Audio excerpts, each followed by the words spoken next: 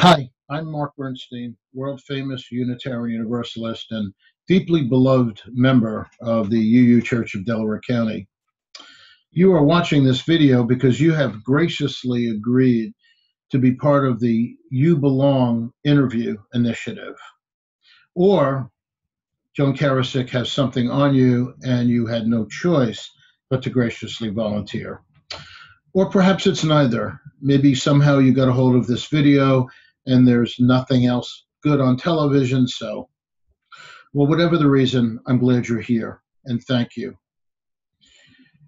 We think that these interviews will be interesting and fun and enlightening and another way to engage with members of your congregation, of our congregation. We are asking you to interview up to 3 people for no more than 15 minutes. And in this interview, we'll go over the question that we're asking you to ask of the interviewee, and then I'll offer just some tips on how to have an engaging and a successful interview. So let me bring up my slideshow. I'm going to move down over here. And the opening statement that we're going to be asking you to read is the rationale for this initiative. As part of the new You Belong initiative at UUCDC, we're engaging members of the congregation in brief conversation with the goal of learning and ultimately sharing how we can be a congregation where every adult, child, visitor, and friend can truly feel that they belong. Please take a few moments to reflect on the following question and then answer as fully as you care to. I will be listening and taking notes. Your anonymous comments will be added to the other responses that we're getting from members of the congregation. So the first thing we're going to ask you to do in your interview is to read this statement so that everyone who's being interviewed has the same orientation to the purpose and the goal of this initiative. Here's the question that you're going to ask them, and we're going to ask you just to read it as it's written. Think back over your time here at UUCDC and remember a peak moment when you truly felt that you belonged in this congregation, a time when you felt engaged and connected and a part of this community. What was happening? Who was involved? What were you doing? What were others doing? How did it feel? This is an appreciative inquiry question. It is intended to elicit a positive response from the people who answer the question. It asks them to reflect back and use their memories and their emotions and their thoughts to tell a story about a time at UUCDC where they truly belonged. So ask the question, please, as it's written, and then just wait to hear how they respond.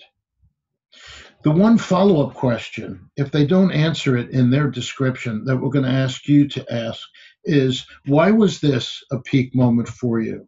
So we're asking you to hold off on this follow-up question until the person has had an opportunity to respond. And then if you don't hear the reasons why this was a peak moment, and we think that this is really key to finding out what it is about the moment that helps someone to belong, then we would ask you to just follow up with that question. And again, to read it exactly as it's written. Here are some suggestions, some tips that we'd like to offer in order that the conversation be a successful one, but that it also be as consistent as possible across the interviews. So your responsibility as the interviewer is to listen well and to take notes as faithfully as you can. We want to ask you to allow some time for the interviewee to reflect on the question. The person's going to have to think back to a moment when they felt that they truly belonged, and that may take a little bit of time. So allow some silence and invite them to take their time to think of that situation first before they begin to respond. When they do respond, ask them to be as specific as they can in relating the peak moment. We're not looking for generalities here. We're looking for specific occasions, circumstances, incidents in which the person felt that they truly belonged. We ask that you interrupt only to ask clarifying or summary questions to make sure that you understand what it is that they're saying. This is their opportunity to talk, not to have a dialogue with them. And you don't have to take notes in complete sentences. You want the person to know that you're listening, so you don't want to be so focused on taking notes. But we want you to record the essence of what the person is saying. Listen for some key words and or strong emotions. Try to give us as much detail as you can, but you don't have to be writing a novel based on what the person is telling you. The notes are important, though, because it's the only way that we're going to be able to garner information from the interview sessions. Some more suggestions. Please be mindful of the time. The interview should last no more than 15 minutes, and we really want to be respectful of people's time.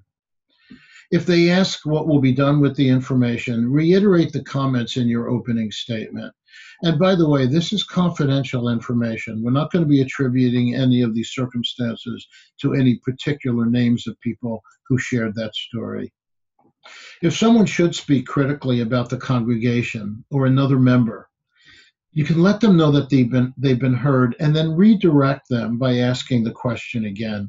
Please resist getting into a conversation about the concern that they may have. That's not the purpose of this interview.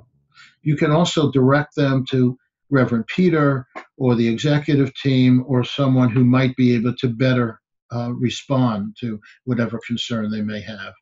And we're certainly hoping that that doesn't happen. And be sure to thank the interviewee for sharing their thoughts and their heart and acknowledging the time that they gave in this interview.